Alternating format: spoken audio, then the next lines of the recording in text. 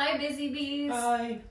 We're crouched here in our hallway because in a minute we're gonna show you how to make an animal shadow parade. And we need to be in a place that gets kind of dark so that you can see the shadows from our flashlight pretty well. So in a minute we're gonna turn off the lights and show you how to do that. So I thought a couple reasons. Mr. Burkett thought it might be fun to teach you guys about shadows and what happens when the light moves. And then I thought it'd be fun to use our animals that we're learning about. So I have a little tiger here that we're going to use to make our animal, to show you how to make our shadow animal parade. So you'll need animals. So if you have toy animals or stuffed animals, grab those, whoever you want to put in your parade. And then you'll need a flashlight if you're doing this inside, and then you'll need, we have a whiteboard like we have at school, and then we have the special markers for it, but you don't have to have a whiteboard to do this. You just need some paper, so maybe have mom or dad put up some paper for you, and then you can make your shadow parade. So are we ready for the lights? We're ready for the lights. And then while Mrs. Burkett moves over here to get ready with the flashlight, one of the things that we're going to talk about is how shadows work. And so if you can see over here, you can see that as Mrs. Burkett shines the flashlight at the animal, back here on the back, you can see its shape. And so what I'm going to do, and we have some more animals that are trying to come and be in this parade as well. Well, I'm going to take this marker and I'm going to very quickly trace the animal that we see, and I'm going to draw out its shadow so that we can see how big this outline is.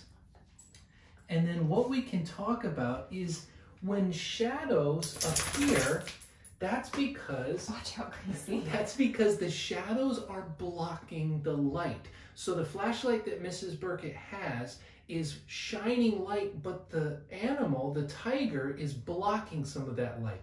Now, how big a shadow looks is always determined by how close or far the light is. So now Mrs. Burkett is going to do something. She's going to move the flashlight closer, and if you look back here, if you watch the shadow, look at what's happening in the shadow. There, I think we can make it pretty big. We can make it really big, and what you can do now with your shadow parade, you can take another color, or you can take maybe the same color, and then you can draw again. You can trace out the outline of the second shadow, and you can see how much bigger the tiger got this time. And what we can learn from this is that now, because the light is so much closer, now the animal, the tiger, is blocking more light. And because it's blocking more light, we can see back here that its shadow got much bigger. So that's one way that shadows work. And as you can see, when we move the flashlight away, the shadow gets smaller again. So that's how shadows work. All right, so yeah, I think go ahead and turn those on, and then I'll lean in, I guess. So if you're inside, like if it's maybe a rainy day or a cloudy day, this is how you can make your shadow parade inside. But if it's a nice day and the sun is out, you can still take your animals. If you have sidewalk chalk, you can use that. Or if you still want to use paper and like markers or crayons, you can do that. And you'll pick a spot in your yard somewhere or on the sidewalk, and you'll put your animals down, and you can, if you have a whole bunch, you can line them up in your parade. And then maybe you set this up in the morning and you trace them all in one color, and then you go and you have lunch, and then you come back.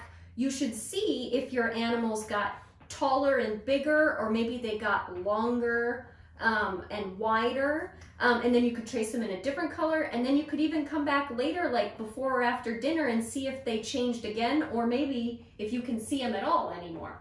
So two different ways that you can make your animal parade, and so if you make them, send us a picture so we can see it. Yeah. Bye, Busy Bees. Bye.